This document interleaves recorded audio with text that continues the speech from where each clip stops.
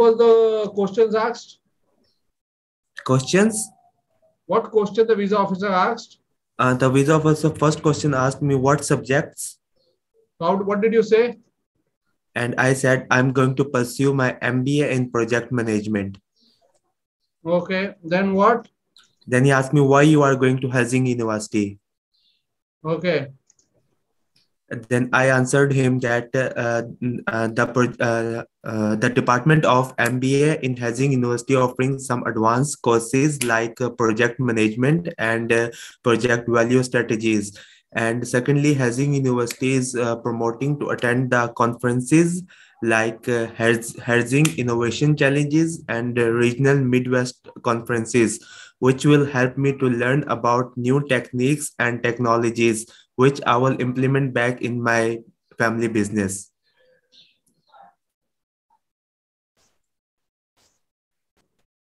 What more? What more questions? And then he asked me, what your father do?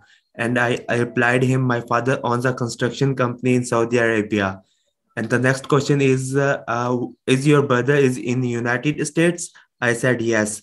And then he asked me what he do over there. I said, he is currently studying in the United States.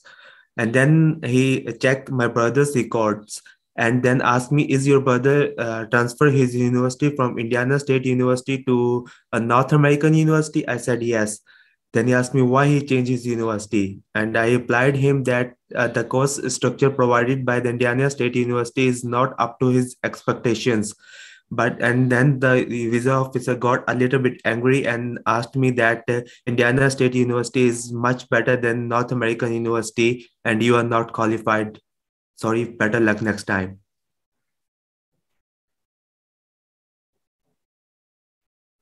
So Indiana University at Bloomington, right?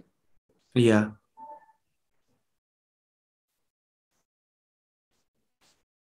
Change to which university? North American University.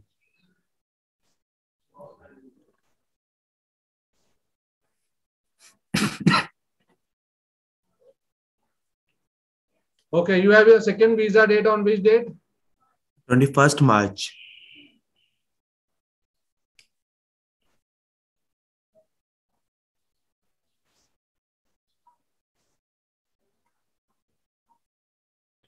Okay.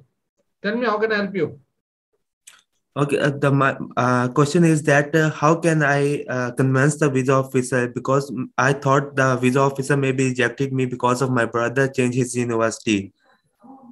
So I need a solution. What can I say to visa officer if the next time visa officer also asks me the same question? Why your brother changed his university?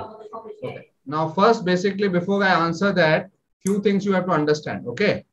Next time when you go for visa officer, the first question that he is going to ask is, what additional documents have you bought this time?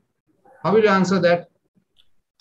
I'm just thought that that I can change my sponsor. Before my sponsor is my mother, and now this time I'm thinking about to change my sponsor to my both parents, father and mother. So by changing sponsor, what changes have you bought? If the visa officer asks me what changes you have made this time, then I will answer that I have changed my sponsor. Before my sponsor is my mother, and this time my parents are my sponsor, my father and my mother both. Okay. See, understand, okay? Changing sponsor is not important. Okay. Okay. For example, you say, last time my father was sponsoring, this time my mother is also sponsoring me. So I am carrying an additional funds of, let's say, 15,000 US dollars. Okay. That will be making a difference. What is not changing sponsor doesn't make any difference. By adding a sponsor, how much funds have you added? All right. Okay. Okay. So that is going to make a difference. That okay, last time I was only having my father as a sponsor. This time I'm having both my parents as sponsor, and I'm carrying additional funds of 15,000 US dollars. Okay. Right. So then the visa officer will say, okay, fine, makes sense. Just changing sponsor doesn't help. For earlier, my father was sponsoring. Now my parents are sponsoring. Now with your parents sponsoring, what change has you bought in your document? So I have added 15,000 US dollars. All right, I got your point. Okay. Second, basically one day, what additional documents you have bought? Okay, that is going to ask. Now, which university you are going to go for? Again, going for Helsinki University. Okay, fine. Now let's come to your question. Okay. The question basically the visa officer is telling you is, you are not an expert. Your brother is not an expert. To tell a particular university is not good and particular university is not good. Okay, you are just a student, and in terms of ranking, Indiana University of Bloomington is much better university. Yeah. So how did you answer that? My brother did not like the course, or what? What was your answer there? Can you repeat that answer? First, visa officer asked me why your brother changed his university from Indiana to North American. I said the course structure provided by the Indiana University is not up to his expectations. Then the visa officer asked me, but Indiana State University is much better than North American University. Right. So, see, when you're saying not up to his expectation means, what are you looking for that you did not get in Indiana University Bloomington, but you got in North American University?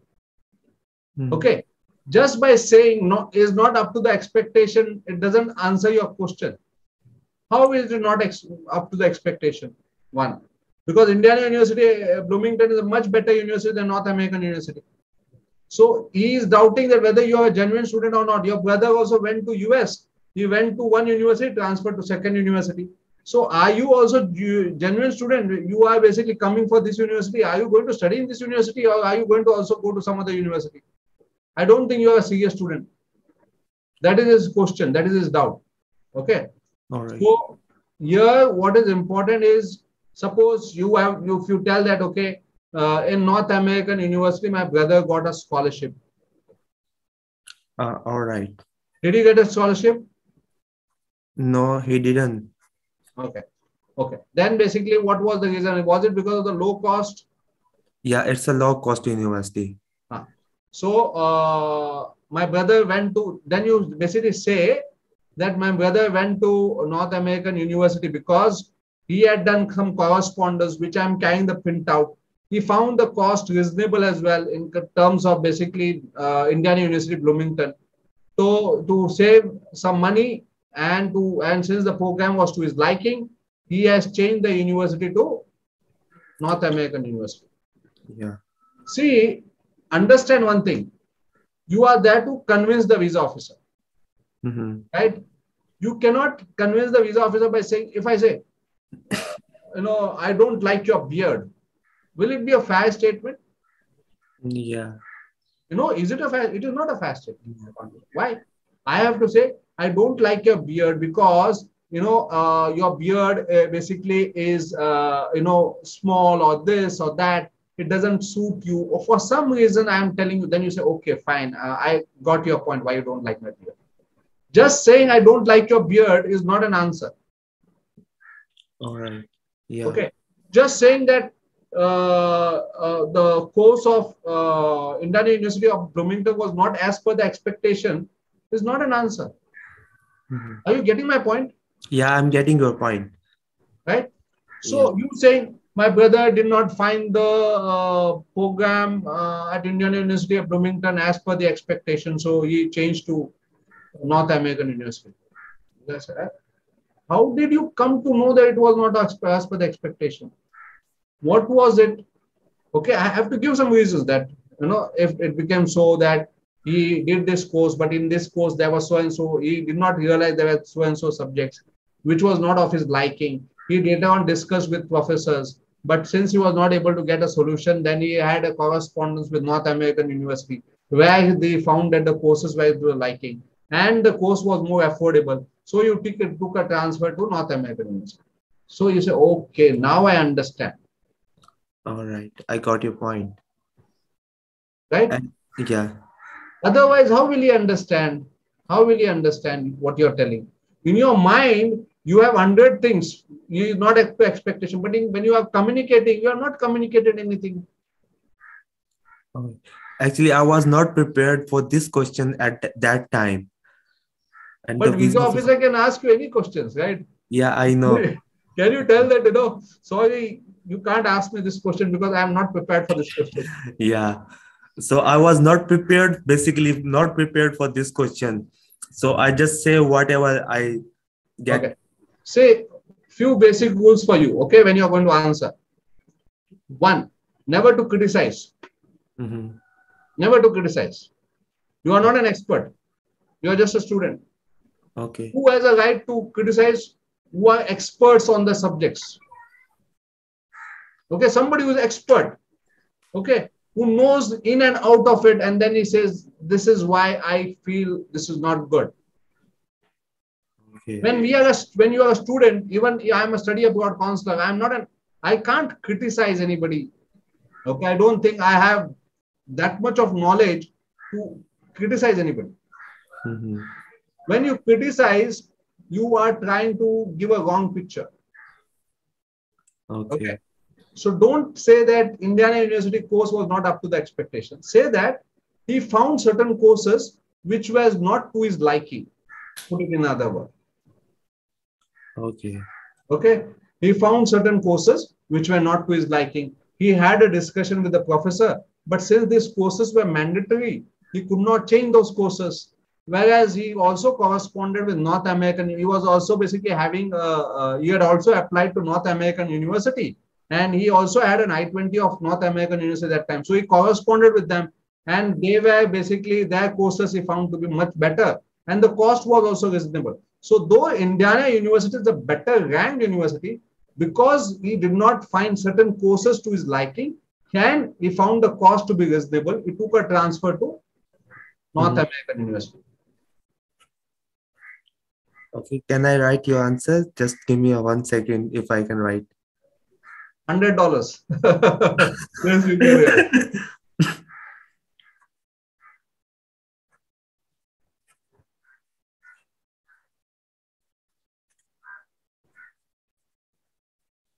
Okay.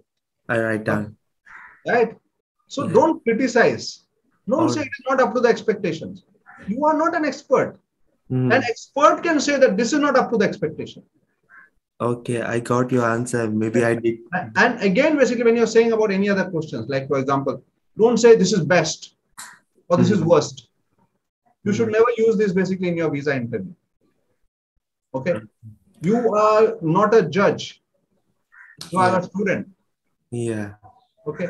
So when you're a student, you are there to explore. You are going there to find out. You are there to basically do some research. You are there to correspond with the professors. You are there to basically, do a lot of other things that as a student you should do. And that is what the visa officer will like when you say that, I have done certain things. I have done correspondence. I have done research. I have looked into the university website. The courses are to this. These are the subjects. When you say all these things, then you say that, okay, you are a good student. Okay. Am I making sense to you? Yeah. Okay, any other doubts? No. Can you take my mock test? I can't take your mock test. It's like basically, this is too much of expectation, right? This Yeah. is okay. So I'm here to help you with your doubts. All Okay. right. A mock test will have so many questions. My mock test has more than 100 questions. Minimum 100. It says more than 100 questions. Because the visa officer can ask you any questions. So I have to prepare from all angles. And before I take the mock test, I try to get your profile. So whatever profile I've got, that's minimum. When if somebody takes my visa, if wants me to be taking my counseling, then I have to know entire profile. Okay. Because How the visa much? officer can ask any question. So I will tell you what if the visa officer is going to ask you this question, how will you answer? If this question, how you'll answer? If this question, how will you answer? And then if you're not able to answer, I will give that this is how you should answer, this is how you should answer, this is how you should answer. So that the student knows that how to prepare for the visa interview.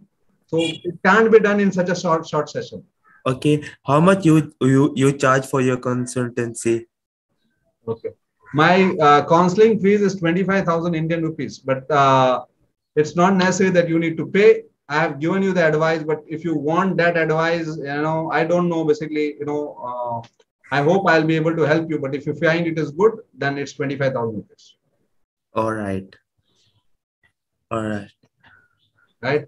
So the objective is not to register for, but if I can give you some tips, if you have certain problems, you say, this is my problem. How can I get an answer to this problem? I'll give you that answer.